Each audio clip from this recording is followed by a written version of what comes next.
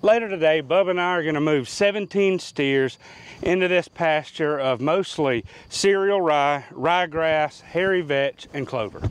Maybe you've heard of hairy vetch as a cover crop. You've heard that it can fix over 100 pounds of nitrogen per acre. It's winter hardy, it produces tons of biomass per acre, plus it's a high protein feed for livestock. But is hairy vetch all it's cracked up to be?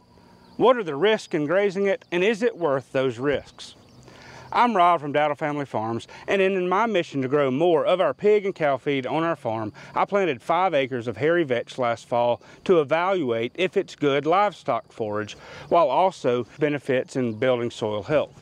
I've been grazing the hairy vetch with cows and pigs now for weeks. In this video, let's discuss its use as a cover crop for livestock forage. First, let's talk about how it grows. Then we'll talk about how it's used, and finally I'll conclude the video with the problems associated with grazing hairy vetch and some recommendations and precautions that are worth taking when you're grazing it with cows and pigs. Now, hairy vetch is talked about as a winter hardy legume that can produce loads of nitrogen for successive crops.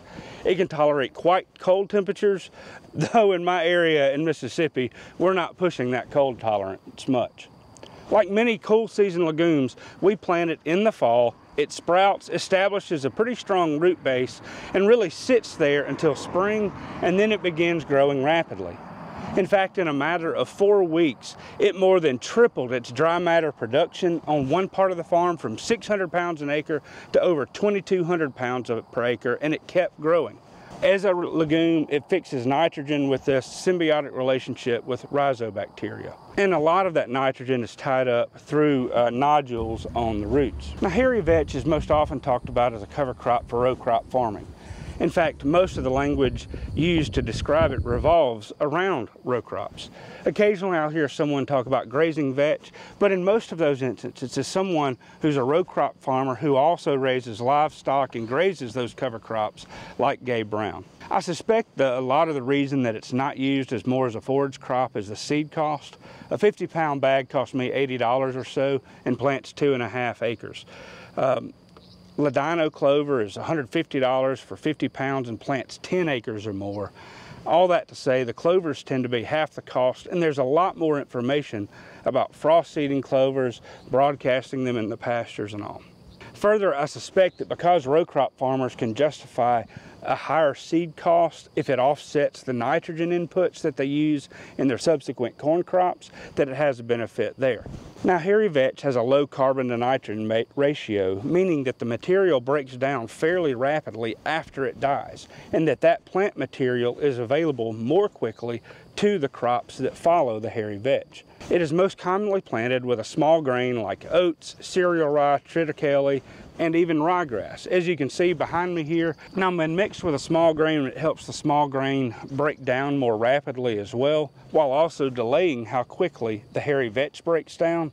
And what this means is that if you need some delayed nitrogen inputs, like for a couple months, the small grains help delay that breakdown. Now, this detailed carbon to nitrogen ratio is available in large part because it has been studied so extensively for row crop farmers and how important it is for the timing of their nitrogen input. If you have a garden, market garden, or anything like that, it may be worth planting hairy vetch for those nitrogen inputs.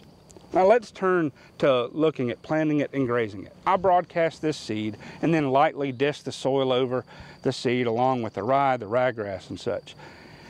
In this field, I got pretty shoddy results. This first year I've grown cover crops here and the soil is pretty poor. I got excellent results in my field over there on the corner about 3/4 of a mile away, where I've grown cover crops there for years and have better soil. Interestingly enough, I irrigated that field last fall in the drought, and it outgrew this field by leaps and bounds. This field didn't germinate until December when we got some rain. However, just in the last few weeks, in the last few days, it's caught up in terms of biomass production. And really it was only delayed by 3 to 5 weeks. You can probably tell that the hairy vetch here is 3 feet tall, just growing upright. But if I were actually to take the vine itself, the vine may be 6 feet tall, it's just growing on the forage. But right here in this part of the field, it sprouted really well. Further in the back, it did not grow very well. Now, as we turn our attention to grazing hairy vetch, let me mention that there is a lot of conflicting research information, and very little of it have I found is very useful. If you look into it, you're probably going to get mixed results. So let me say, graze hairy vetch at your own risk. There's very little chance for bloat for hairy vetch, so that's one reason for actually grazing it with livestock compared to clovers. But generally, I found that most of the information is very negative because people are grazing it after it goes to seed, or they're grazing the seed or feeding the seed. Personally, if you have it gone to seed, I just would not graze it. It's not worth the risks and the problems associated with grazing it. I'm going to focus here on cattle and pigs with hairy vetch because that's what I'm doing. Now, there are 3 different problems that are typically associated with hairy vetch. They'll develop some nervous derangement. Is one. The second one is the cattle grazing a hairy vetch pasture. They tend to develop subcutaneous swelling in the head and neck, along with some mucosal discharge, cough, and other issues. And there's a third issue with grazing it that shows up as dermatitis, pink eye or conjunctivitis, whatever it's called, diarrhea, and then producing lesions in the organs. There's a 1992 journal article that talks about how it does that even when it's grazed in small grains and Bermuda grass. So how do we contrast with the fact that people do graze hairy vetch, and why in the world would anybody grow it to graze? First, our cows graze a wild vetch, and maybe common vetch or something like that, that comes up naturally in our pastures. And there's often a fear for grazing something new, and either we don't try it or we hedge our bets. When we planted more clover in our pastures for the cows, I was preparing to turn the cow herd in there, and my dad decided to spend some money on bloat blocks, several $100s actually. I wasn't sure that it was necessary.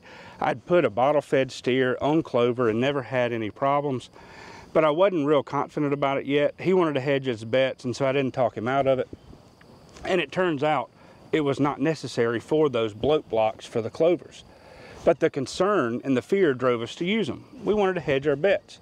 Likewise, you'll hear a lot of stories about allowing cows to graze it. Yes, there can be problems, but there are also problems with other crops that we grow, like sorghum sudan grass, hybrid pearl millet, and many, many others. It's just a matter of taking precautions and using some common sense when we're grazing it. So how do we manage hairy vetch with cows? First, if you keep the younger animals less than 3 years of old, on the vetch, it tends to reduce the problems, though it can still have problems. Older cows tend to have problems with poisoning with vetch more than others.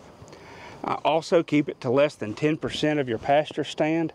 I do push the envelope some, but if I planted 10 acres and it gets to be 25% of the forage, I'd just move the cows a little more quickly.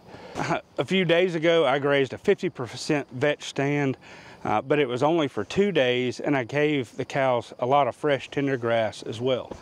But those steers were on there, the same ones that'll be on here. Most of the problems tend to show up within 10 to 12 days of grazing vetch, according to that journal article.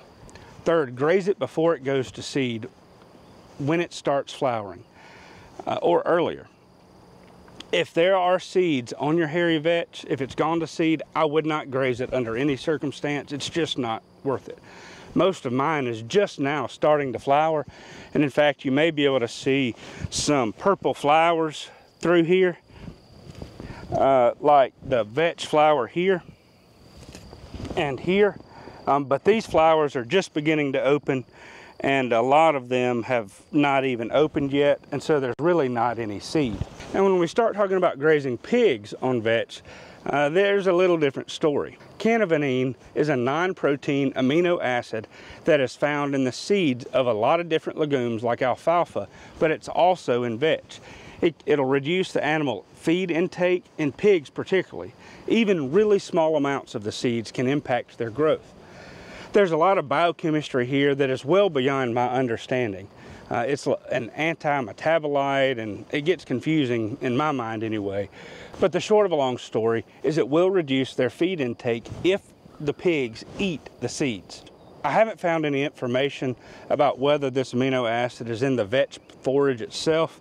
I've read nothing to suggest that, but no one's really doing the search on that. So this is how I'm using hairy vetch with my pigs. First, I use it with my breeding sows and boar in their early stages of gestation. I let them graze it as long as there's no seed, and I haven't seen any deleterious impacts. I have reduced their grain consumption. Remember, sows need a limited feed diet so that they don't have birthing problems, so it may be designed really well for them. If the sows are in milk, I avoid feeding the vetch. If it's gone to seed, I don't want to reduce the feed intake nutritionally, and if it's in the forage, I don't want to reduce their feed intake either.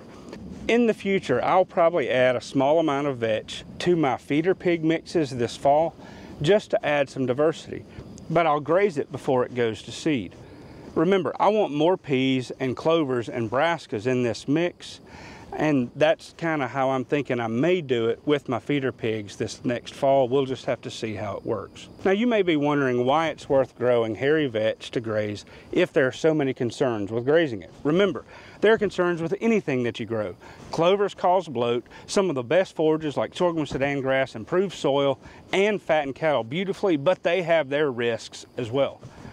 Likewise, vetch has some really good benefits with its risks.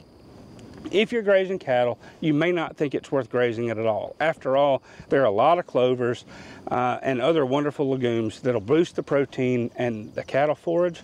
However, with pigs, there's an entirely different story.